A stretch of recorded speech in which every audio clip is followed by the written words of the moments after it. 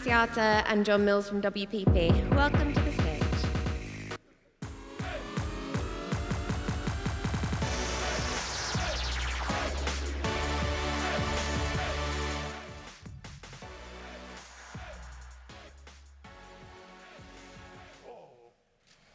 Hi, everybody. We're almost done. So, this panel is about a foundation for future corporate growth. And we're going to be talking about how large corporations and brands innovate and grow, taking advantage of cultural shifts and emerging innovation and technology. So, why don't you guys introduce yourselves? You'll do a much better job with your names than I will. Sure. My name is fairly easy. I'm John. I'm from London, been out in Asia for 6 years now. I look after corporate development for WPP in Asia, and also help our agencies work better together on digital. Okay. Hi, I'm Tomasz. I'm with AXA, so I've been in Singapore for a year and a half, roughly, right now. Before I was entrepreneur slash consultant, and then in the end I ended up on the insurance side and financial services, and this has been my journey for last almost 5 years. Okay. So hi everyone, my name is Manik. I'm the CIO for SAP Asia Pacific and Japan. I look after IT internally. Yeah, I'm happy to join this panel. And Kashif? Good afternoon. My name is Kashif. I'm from Axiata Digital Services. I look after the technology and innovation across our portfolio of companies. Before that, I've been in the region for about 5 years. And before that, I was in the US working for a large cable operator. And before that, I was in consulting. So the first question I wanted to ask is, how is the shift has there been some kind of shift in how large corporations and multinationals need to think about growth today that wasn't an issue before? So, okay, so I'll ask a question and you guys get to answer. okay. So let me start. So I think that what you can see right now in what's happening, and it's mostly driven by the fact that we are in the age of digital economy, and you need to look differently at your customer, as your competitor, and all the different facets. And one of the key areas how to grow is through partnerships. And you can see this, how important it's becoming the trend and lever for growth, even in the organization and corporate structures. The fact that right now it's quite common to have chief partnership officer, head of partnerships, gives you an idea and indication how important it is to grow through the partnerships. And sometimes the partnerships are not only especially in the insurance industry, if you look back historically, most of the partnerships were institutional partnerships. We're partnering with banks, with other big institution to distribute our product. Right now, we can see clear shift into the affinity type of the partnerships, even with industries that are completely, they don't have anything to do with at the first sight with the core business of insurance. But as well, what you see is that you look different at the competitors. Competitors are different, but as well your core competitors, sometimes you are becoming partners, and you see the collaborations in terms of working on the solutions, but as well as making sure that technological solutions like fintech consortiums like 3BI working on the blockchain, where all the companies from the ecosystem, starting from insurers, brokers, as well as reinsurers, are working together to shape the future. So the partnership definitely is the way to grow, especially in a market like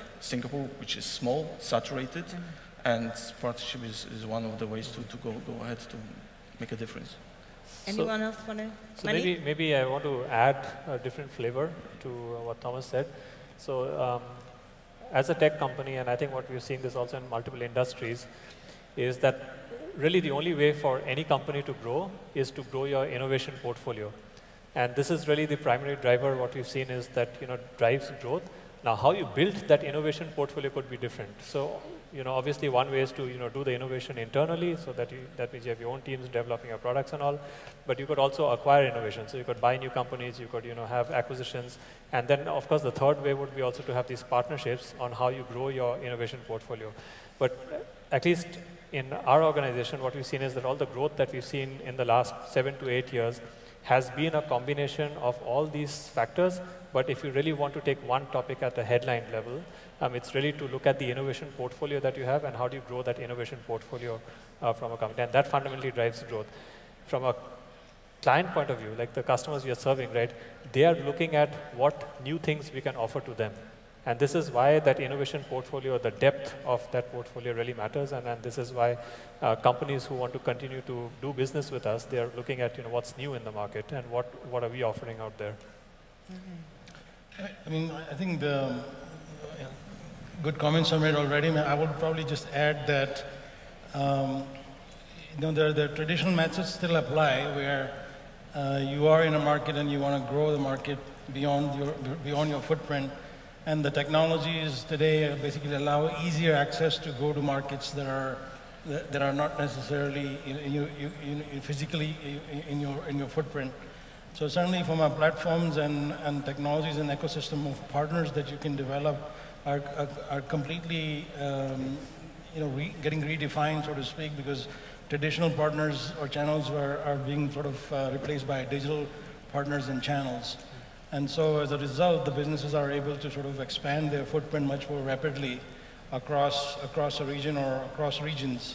I mean, from a traditional perspective, that's always been the strategy to grow, if it's an organic. But as pointed out, that we can also acquire companies, acquire capabilities, and also look for our core business and see what are the adjacent business that we can sort of look to acquire as well to grow our footprint or our capabilities and be able to sort of defend our turf. John? Yeah, I think there's always been this kind of tension between the corporate world and the startup world. And has it changed? Yeah, certainly it's a lot easier now for a startup to launch out of their bedroom and become global within a couple of weeks. But that potential for startups has always been there. I guess the way now for corporates is to make sure they can work with these companies that can create interesting ideas very quickly and bring them into their ecosystem. And that's the challenge for it. And with WPP, we have 200,000 people around the world, but at the same time, we try to be innovative. And the way we do that is through various things. Acquisitions is a big part of it, but the main part of it is helping our people internally innovate and encourage them to do that. Yeah, it seems that corporations have to be more nimble and quicker to act than they've been in the past in order to keep pace with how fast startups can move. Is that sort of the landscape? Yeah, definitely. I think it's a lot easier if you're a startup with 10 guys to pivot.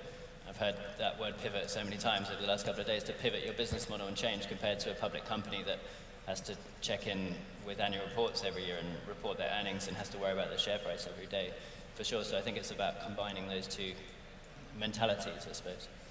Can you guys each talk about particular challenges that you've had in growing your companies or your particular divisions, and how you realized that, how you were able to hurdle those challenges, either through engaging customer experience, partnerships, certain types of technology, automation, that sort of thing. So who would like to jump into that first? All right. So maybe I'll take a shot at this one. So I think one of the things that we've done within our technology department per se, or the IT department per se, is to take a look at how the startup community runs. And exactly to John's point, right? The startup system, the whole ecosystem. One of the key success factors is their ability to pivot based on changes and things that they see. Now, what we try to do within our own department is to try to bring in some of these cultural behaviors into what is traditionally a very slow-moving process. So, for example, a project might have taken in the past a year to execute. Now we are trying out different ways how we can execute projects within a week, within 2 weeks, and get smaller results, but finite, really tangible outcomes, and then based on those outcomes, make the next decision and move on. So we are trying to learn, if you may, from the startup world. At the same time, exactly to your point, as a company with a fair amount of legacy in place, and some of it's not really legacy in a negative way, but it's some of it which is required to protect the company because you have customer bases that's been there for decades and so on and so forth. You have to kind of take care of that as well. So you're not as nimble as sometimes you could be, but at the same time you try to learn from the startup world and this community in terms of what are some of the behaviors you can bring in and change the culture of the company and change the behaviors of how you do things within an organization. That's one very good impact that I'm seeing, and actually one of the reasons that I was here this afternoon was to also learn from the different startups that are outside, try to understand from them what are the new ideas that they have, and see if we can collaborate with some of these startups to bring in these new ideas into the company, into some of our projects as well. Okay, and Tom, you're going to jump into. Yeah, so I have one comment that actually resonates quite well with what you just mentioned. That example of the challenge is traditionally insurance is a service company, and one of the challenges that we are facing, and I think we are happily at the end of the cycle, is how we change the perception of the technology. Because right now the technology is becoming how you create a value, how you actually create the value as a business for the customer as well as internally, but as well technology will define your investment in the technology and technological decisions will define in which industry you will be in the future. To give you an example, I think 2 years ago, the CEO of BBVA, which is one of the biggest Spanish banks that have operation in the US as well, said that in a couple of years we will become a technology company. We will not be a service provider or financial institution. So educate not only educate internal stakeholders that technology needs to be the core of your business strategy, and how that actually technology is creating the value and creates the differentiator for you and on the market. So this was one of the challenges. Of course, if you want to really embrace this part of the technology, it has to follow up with agile, lean practices, because only then you can actually reap the real benefits and be nimble and effective in using it. Otherwise, I would say it's putting like a lipstick on a pig. It's just very superficial and will fail like any other IT project. It'll be called, everyone gonna excuse you because it's another IT project, so let's don't care about this. So basically, don't let the technology overpower your relationship with your customers. Make sure that you are still in touch with the customers, even if you're automating. So it's not about automation. Technology creates a new way to engage the customer. Okay. And this is a value creator. And having the right foundation in the platforms allows you to create new value and how you engage with the customer, how you interact, how you run your business, how you even partner. Things like having APIs. We were mentioning before the partnership that it's a new way of growth. If you don't have the right infrastructure for the APIs, it's very difficult to experiment and work with the ecosystem. And those are one of the key enablers that give you the edge and ability to really create the market. Not forgetting about the customer, because in the end, customer experience is the ultimate goal that you want to deliver, and this is the ultimate value that you want to create. Kashif? Let me maybe tell you the Axiata story, because I think it's interesting and relevant to what also you were asking. So Axiata has a core business of telco, right, which is the mobile services provider. We have about 290 million customers across the region. And everybody knows the telecom business is not, the margins are going down. The SMS and voice are getting low usage. And the growth from within the core is difficult to get. So 4 years ago, we knew that was coming, and we said we need to diversify our portfolio beyond what we're doing in the core.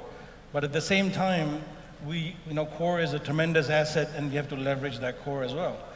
And so we were brave enough to go into businesses that we were alien to telco. So So we invested in advertising business, we invested in digital content business, we invested in mobile financial services, and then we also built platforms that connected those new businesses or the digital channels with our core telco assets using the same technologies that are like APIs, and so it made access to different channels easier for our core platform. And as a result, we were able to provide more value to our core services, but in addition, we're able to create new value through sort of other businesses that, business lines that we are sort of digital in nature, not telco in its core. So we were, the lesson learned from that, and then today we are the largest social marketing company across the ASEAN. And we have what we call the largest exchange that connects all the telco platforms together with the digital world. And so, you know, there's a good story to tell from that perspective, but the thing is we knew what our core was and what are our strengths, and then we knew we were brave enough to go into areas that were totally foreign to us. But then, you know, we tied them together so that, you know, the core innovates on its own, and it also leverages the investments from the other capabilities or other businesses in a complementary fashion. I just wanted to riff a little bit off something that you said, which I've seen corporations start to invest in revenue streams or businesses that might even be disruptive to their core business, but it's a way of staying ahead of the curve. So for example, someone once said to me that the reason Kodak went out of business is because they didn't invest in the digital camera. They thought of themselves as a film company, and they saw digital as disruptive. And what they should have thought of as they were in the recording memories business, not the film business. And had they invested into this seemingly disruptive technology, they would have kind of grown and morphed into this other type of business and stayed current and with the times. And that sounds a little bit like what you're doing. That's a very good point. It's because that's exactly what we're doing in some markets. So I think we call ourselves disruptors internally, because we want to disrupt our own business in a way that we can learn from and then pivot and then provide that learning back to the core so that they can be better prepared for handling that disruption. So absolutely, part of the innovation is knowing the barriers and then seeing how somebody can lower those barriers and disrupt your business and try to do it more proactively yourself that makes sense to the business. So the interesting thing in that story is that Kodak invented the digital camera.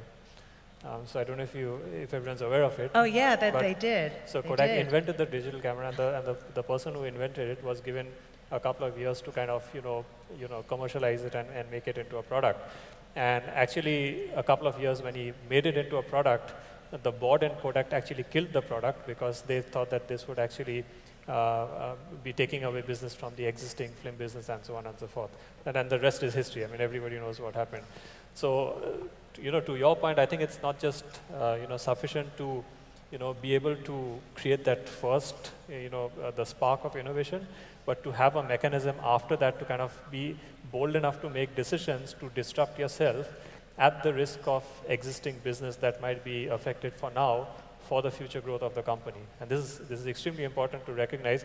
And I think there's very few companies which are able to make those bold decisions. Because when it comes, I always look at it at this point, from this point. At some point, you're going to have a conflict internally to your company. You're going to have a conflict between the existing business groups and the new business that is, being, pushed with this new innovation that's coming through. And you need a very strong leader in that point of time to make those bold decisions to decide, how to go forward as a company. And it's not easy. Right, right.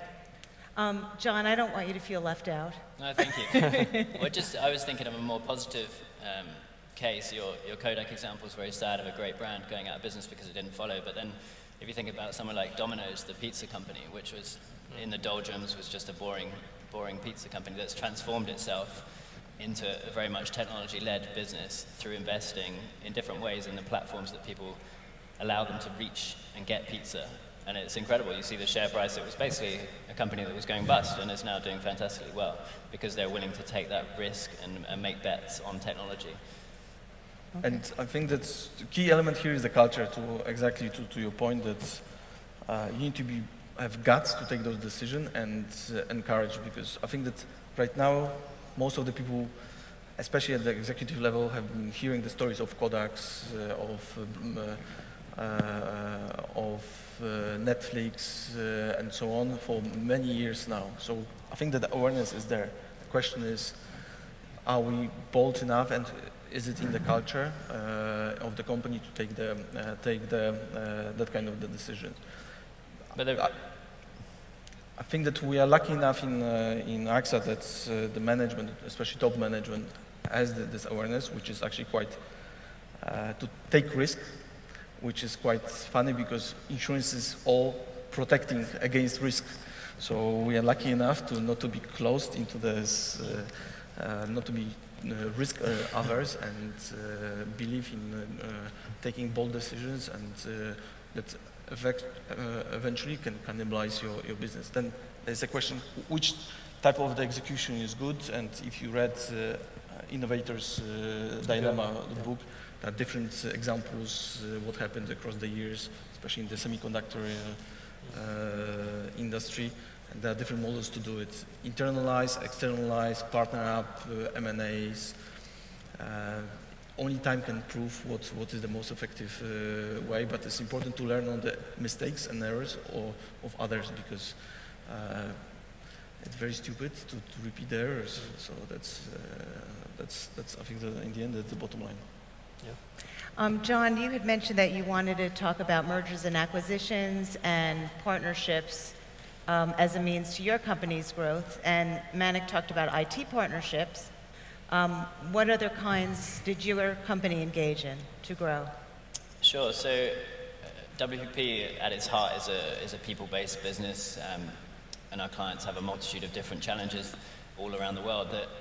The issue for us and where our growth comes from and our acquisition strategy is focused primarily on two things. It would be moving into new markets, which is why I moved out here 6 years ago to focus on that.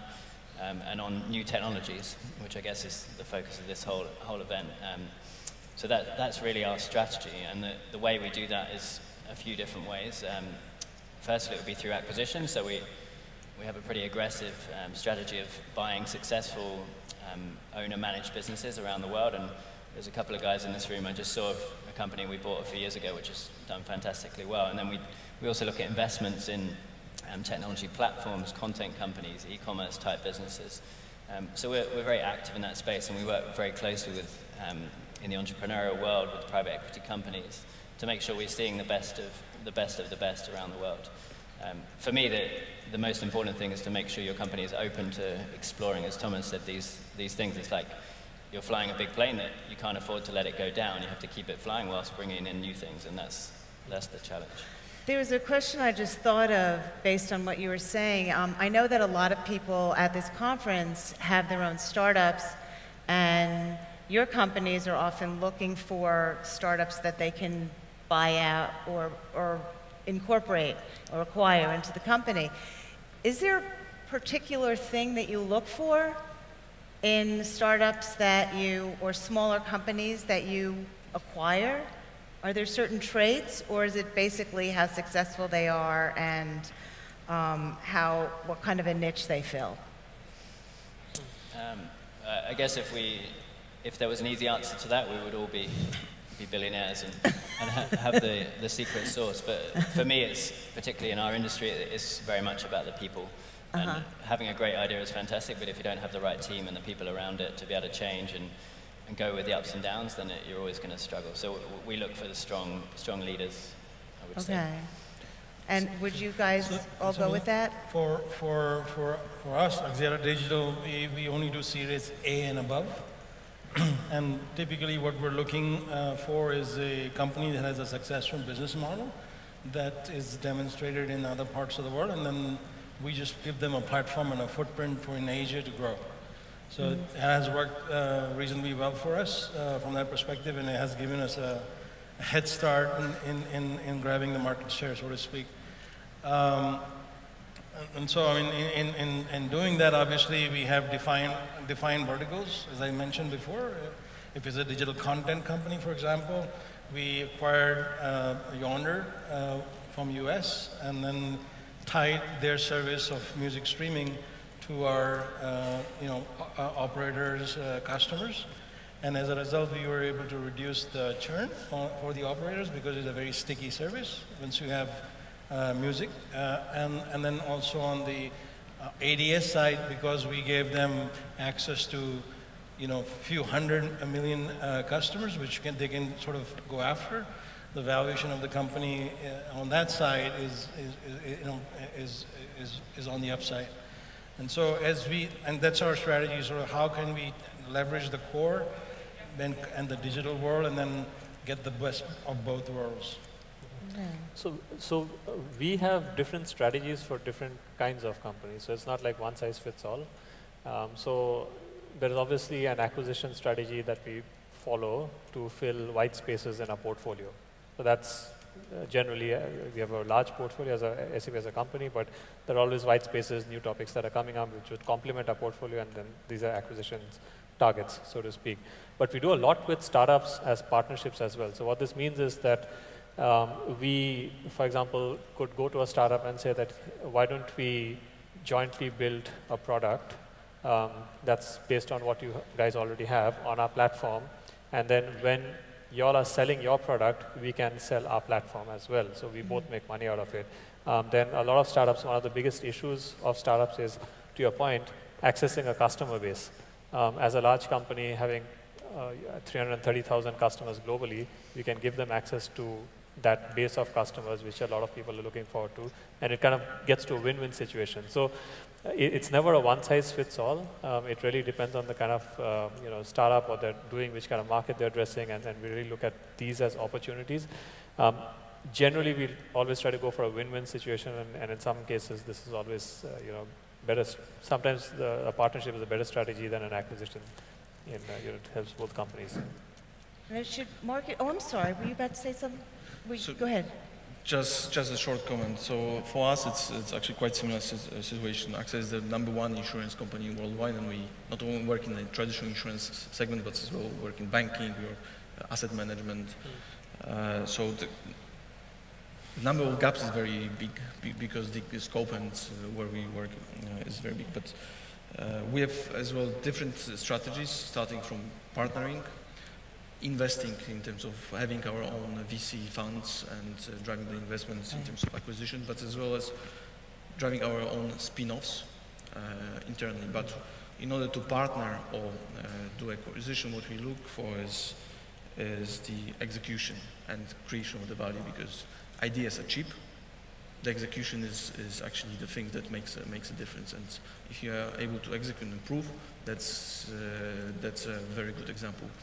And especially if, in some cases, if you work with one of the companies in any other geography and the partnership is successful, that means our own subsidiaries in the region, any part of the world, it's always a good start of the longer relationship or introduction to the merger or acquisition type of the approach.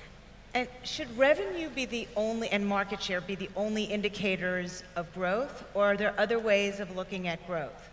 For example, brand image, consumer awareness, social media engagement, improved product, corporate social responsibility. Are there ways of expanding your companies in ways that in the past might not have been considered growth, but today must be thought about?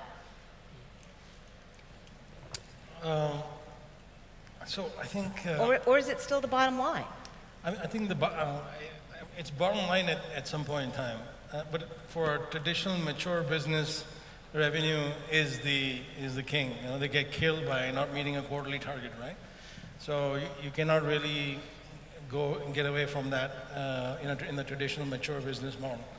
Now, in the internet world, where the revenue is slightly less important early on, but the focus is more on the size of the opportunity, so to speak, and building that perception, and then monetizing it over a period of time with add-ons.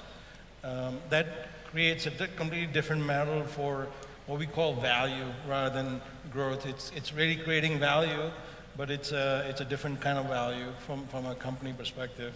But at some point in time, like is the case for Amazon, they finally turned into a profitable company last year, but they've been around for a decade or more. So I think it depends on what kind of business they are. If they're in the internet business, then the value is perceived over a longer period of time, and it's built accordingly. So I think that in terms of value, I think most of us learned the lesson from 2008, where the only measure of the value was the revenue, and very short-term, short-sighted perception and chasing the revenue, which ended up in dire consequences for global markets. So I think that going out of this experience, we started to understand that value is created as well beyond monetary KPIs, and it's distributed across different areas of the value chain, starting from, and I think in the end what is the most important is the customer satisfaction and what you deliver to the customer. If you can create the value, this in the end will impact both your top line as well as bottom line. This is one of the core focuses for us, how to create the value for the customers and move the relationship as an insurer from payer to partner. Because in a partnership, in the end, it's a win-win type of the relationship. Both of the parties needs to get a benefit out of it. So improving a reputation is a kind of growth, and has to be thought of as such. Yeah. Maybe Okay. I can give a different spin to this. So I think if you talk about like pure growth, then it's usually tied to what the capital markets or the stakeholders want out of the company, which is usually top line growth or growth in terms of your market cap and so on and so forth, right? Which is normally driven by the numbers, right? But I think the other spin to it, which I think is also becoming extremely important, is like how does the company define success? And success is not always defined by the top line. And this is exactly the point where I would say that we have other KPIs, to your point, which have started becoming a lot more important. For example, how is your company doing when it comes to sustainability? What is your company doing around CSR? What is your employee satisfaction or employee engagement index within your company? What is your customer satisfaction score? These are all contributors to your success, which are, which give a lot of indication in terms of how your future growth might look like from a company point of view. And I think if you look at like some of the, to your point, some of these so-called tech companies, their valuations are very high. It's because they can put a lot of these non-monetized indicators out there for people to look at and see that what is the potential of this company in the next 5 to 10 years. And actually, if you look at, for example, I mean, you can take an example of Amazon or Google or Alphabet or these kind of companies. If you look at the innovation index that these companies are driving, one of the reasons the valuations are so high is because the innovation index is very high on these companies, which kind of shows or gives confidence to the capital markets that the possibility of success if you invest in these companies is going to be high going forward. So it's if you're looking at top line today or like market cap today, for sure you have to show some success in some areas, and the measurable one is revenue. But if you look at like how sustainable a company can be in the future, like will it be in business even in the next 5 years, there's a lot of other indicators to look at. Maybe it goes back to your point, like what do you look for if you are investing in a company? You look at the people, you look at the execution. And these are indicators of the people and execution that defines the, let's say, a high chance of success going forward. And you mentioned, go ahead. For example, like just to add to it, I mean, I think in today's world, if you try to take the customer experience side of the, as well as the engagement side, how relevant you are to the customer, how engaged the customer is with you, and how you are engaged with the customer. I think that's like, if you want to boil it down, is are you relevant and are you engaged with your customer, and your customer is engaged with you. If you are able to do that in a positive fashion and build upon it, then that's a recipe for success in retaining them, as well as being able to add new products or services to them, whether it's in the internet model, whether it's in a traditional model. So I think customer engagement is tied with customer experience, all the technologies around it. It's really defining how people will buy services. And a good example for this is actually example of Snapchat, because Snapchat is a messaging platform. Everyone is, in theory, it's very easy to migrate, but the whole generation created an emotional connection. And because they are engaged and they have a connection with the service. So that's why during the IPO, they managed to get such a high evaluation. Because beyond this, there is no... I mean, chat platform is a great example, because, WhatsApps or Line are a great example where people are using the platform for free, but now through that, businesses can tap that engagement, which in a way they were not able to tap before. For example, banks don't have a chat platform where customers are engaged. You have to physically go and go to a bank. So, the businesses have to basically live and operate where the customers are living and operating. John, did you want to add to this? Yeah, I guess we're in the business at WPP of helping our clients with predominantly marketing and branding type problems, which our clients ultimately are looking to drive sales and increase market cap. But for us, that means we have to invest ahead of that. You look at where the industry is going. We had a report out last week that 77 cents of every new media dollar is now going to digital. That means we need to be ahead of the curve to cope with that. And so it means we look at acquisitions and investments and partnerships in things that have no revenue behind them just yet, but we have to be willing to take that risk and believe in them and see where they're going. We have a great partnership with Snap because of that very reason. Their business model, who knows where it's going to head, but companies want to spend time on it. Consumers, millennials in particular, want to spend time on it, so we need to be there too. We have about 5 minutes left, and I just wanted to ask something that to go off of something Manik said about making sure of employee satisfaction, and that is, in order to attract the best and the brightest, how are you going to differentiate your corporation from others? And a lot of times that involves the workplace environment.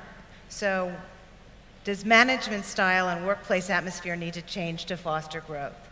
I'm talking about horizontal versus hierarchical management style. Can ideas come from anyone versus going up a chain of command? Cross-pollination between departments versus siloed departments, teamwork or work-life balance for employees, such as maternity leave or on-site gym, or devoting a percentage of time to pursuing an interest, like the way Google did. Are you guys starting to think about that kind of environment for your companies, if you haven't already? Yeah. So I mean, I can maybe just kick this off. At least within our company, we take this very, very seriously. And every year across APJ, we participate in the Best Place to Work survey. And this year, we were, I think, number 6 in APJ across all the companies which were participant to the survey as a best place to work. Now, what goes into this survey is exactly a combination of all these factors. Like, for example, do you have the right work-life balance? Do you have enough employee engagement programs? What are your benefits to, expecting mothers, maternity leaves, gender equality, diversity in the workplace? There's a whole bunch of factors which kind of go into it, which kind of facilitate that message that it is a good place to work. On top of that, I think it's really a management responsibility to remove the hurdles in terms of anything that could potentially come up from the ground up and listen to the ground. It's not really about the hierarchy, but how fast can you move the information around and really make good ideas to work within the companies. I have to say, to be quite honest, that it's a part of a huge change, cultural change that needs to happen, because a lot of this is actually learned from the startup world, so it's not so easy. In fact, today in the workplace, if you look across the end-to-end workplace, we have about 4 to 5 generations of workers in the same workplace. So there are very different management style, mentalities, and so on, and we need to manage that. So it's a journey, but of course, we are trying our best to kind of get on top of it, and of course, this is very important because a good idea and an innovation idea can come from anywhere. It doesn't have to come from the top. We're almost at time, so I want to quickly have everyone jump in and. From our perspective, it's the #1 priority, getting the culture right.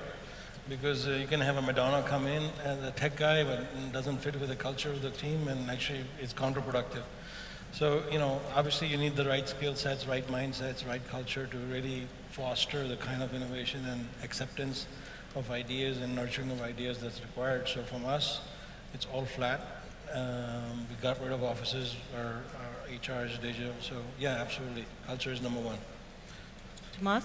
Same for us, because we believe in the end that you can be best only if you have the best people and best talent. Right now, the race and competition is even more fierce to get the best people, especially if you take it in the perspective that, according to even local government studies, in the next 20 to 30 years, high percentage of jobs will be substituted by the automation. So you need to make sure, but this is what we're gonna, the change of the attribution of the job to the automation versus what is done right now manually will create a lot of time and opportunities to create a value. So that's why we need to have the smartest people inside the organization to create this value and take the use of the technology. So that's why the culture, in terms of open culture in the company, open innovation, having all the benefits and giving ability to grow and pursue personal interests